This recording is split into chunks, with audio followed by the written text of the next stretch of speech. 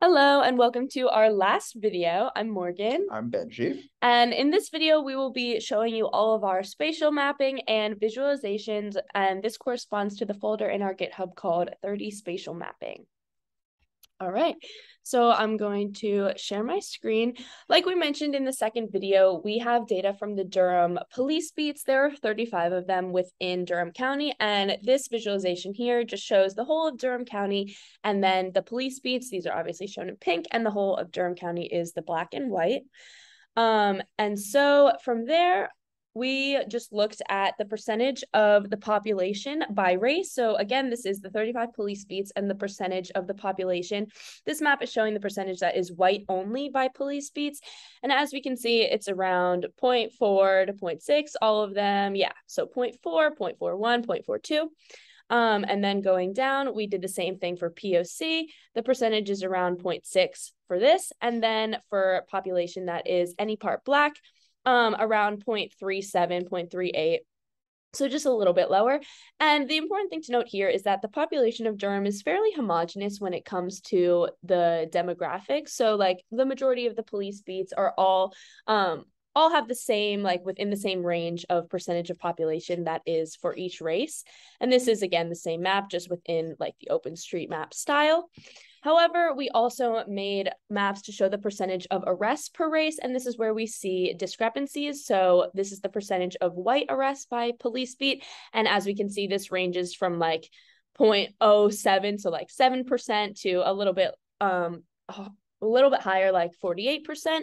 But these are not homogenous, and it's also important to note that the majority of them are below the population percentage for those that are white. And then this is for Black, again, not homogenous. Like this one police beat has 92% arrests for Black identified people. And again, in kind of the opposite trend as the white identified people, we see that the percentage of arrests for those that are Black is higher than the percentage of residents.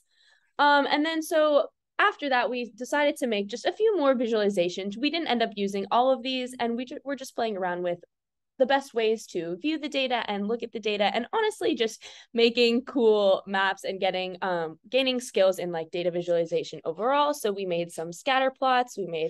This one is the percentage of residents versus the percentage of arrests per race or police beat. So one for Black and one for white for each police beat. And then we did a bar chart of the log ratio, percent residents to percent of arrests for both white and Black.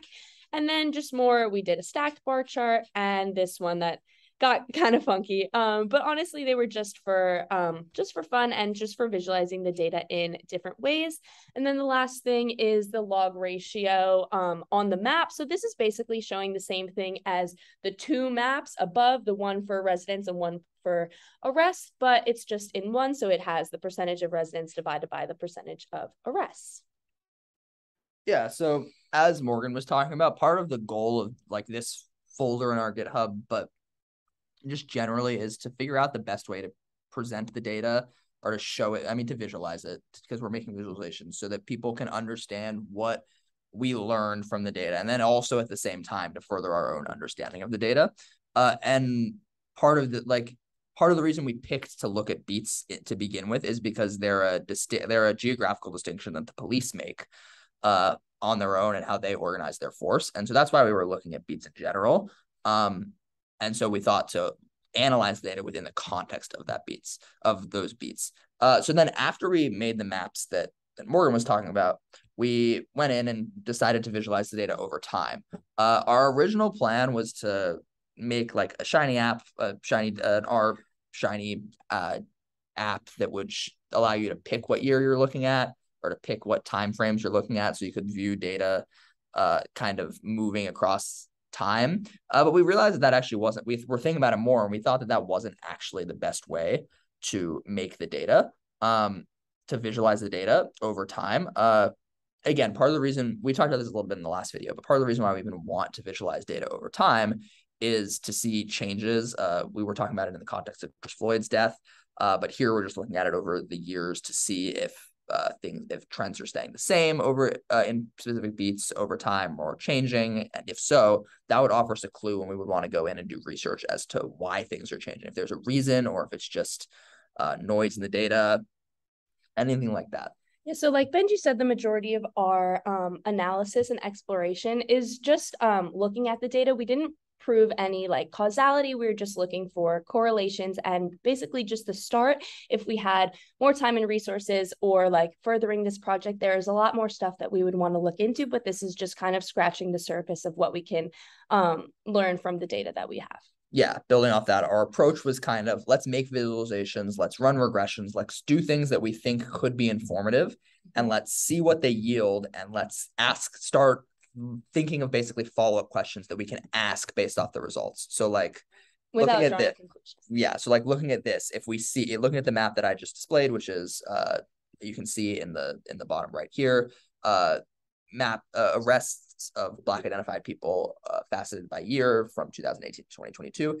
If there don't look to be any significant changes, though you can see some like some counties towards central Durham seem to be having a smaller percentage of their arrests of Black identified people over time, though that's a very small trend. Is if we were to see some big change, like if over 90% of arrests throughout the county were of Black identified people in 2019, and then it goes down from there, then we would ask the follow-up question, why is that happening? And we start to do research and start to figure that out.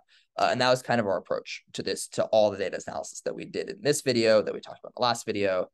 So yeah, this is just an interesting map that we made over the years.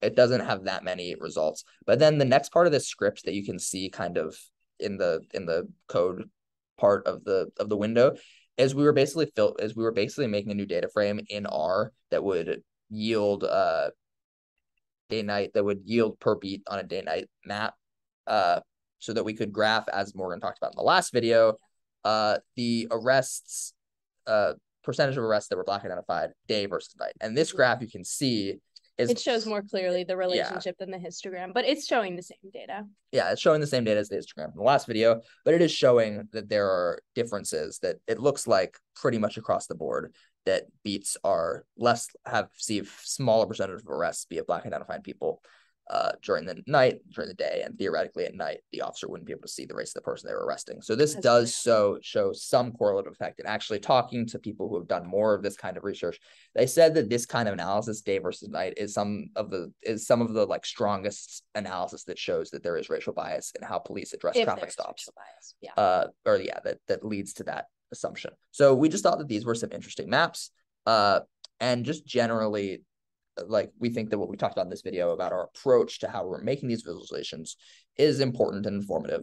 As I said, if you have any questions about the GitHub, you can look in the GitHub, which is called Small Town Policing Accountability Data 2022, or go to my GitHub page, Benjamin-M-Gold, or feel free to like email us or any questions about the data that you have. We hope these videos have been helpful in seeing how we got from having no data about Durham to having these nice graphs that and maps that hopefully show something useful or interesting at the very least. Yeah. Thank you for listening. Yes, thank you for watching.